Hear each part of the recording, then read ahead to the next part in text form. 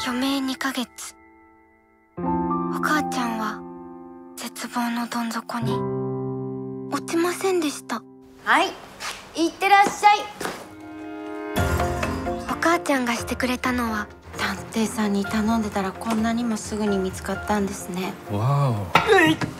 家出した父を連れ戻し、おお、あゆこ。大丈夫大丈夫、妹。潰れかけの銭湯を再開。はい、いただきます。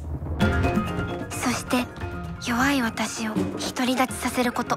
すごい。私たちにも書き方教えて。私には立ち向かう勇気なんてないの。逃げちゃダメ。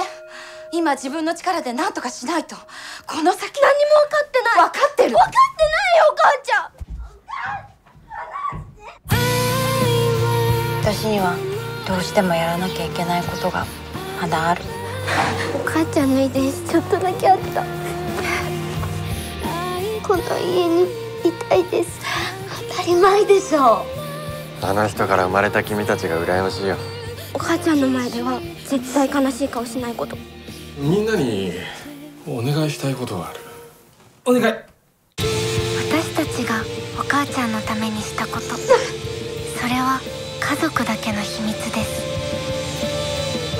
湯を沸かすほどの熱い愛。